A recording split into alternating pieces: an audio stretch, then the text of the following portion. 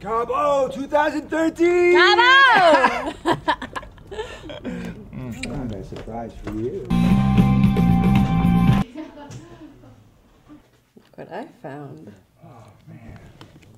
Babe, you look hot. Thanks, babe. Look at you. So romantic. Got you rose petals. I see that. Wow. What you got there? It's on camera. I want to show you something. Yeah, I want to show you something. Okay. Let's see if I can figure out how to set this up here. I think that's it. Who cares? Our nation is on the brink of yet another conflict in the Middle East, this time in Syria. The roots of the current upheaval in Syria lie in sectarian divisions, Sunnis versus Alawites.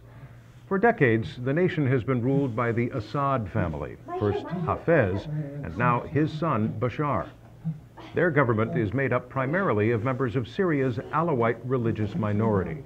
They ruled ruthlessly over the country's Sunni Muslim majority, using their extensive security and still existent Russian military support to maintain tight control. That is, until 2.5 years ago. A loose coalition of Sunni Islamist insurgents rose up against the Assad regime, creating pockets of resistance throughout the country and brought the battle to the nation's capital, Damascus. Most recently, reports came in that a chemical weapons attack by the Assad government killed nearly 1,400 Syrian civilians. This brutal action by the Syrian government on its own citizens crossed President Obama's red line. And now he has asked Congress for the ability to make tactical military strikes in Syria. The American people await their decision. Now, on to Egypt.